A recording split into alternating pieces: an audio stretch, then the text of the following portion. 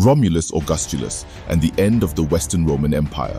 Romulus Augustulus, the last Roman emperor in the West, abdicated in 476 AD, marking the traditional date for the fall of the Western Roman Empire. His resignation symbolized the end of an era and the beginning of the Middle Ages in Europe. The enigmatic death of Justinian II. Justinian II, after being overthrown and mutilated during his first reign, made a surprising return to power.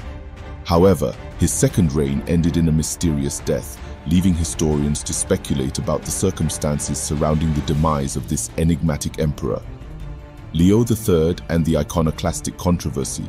Leo III, known for his policy of iconoclasm, sought to suppress the veneration of religious images.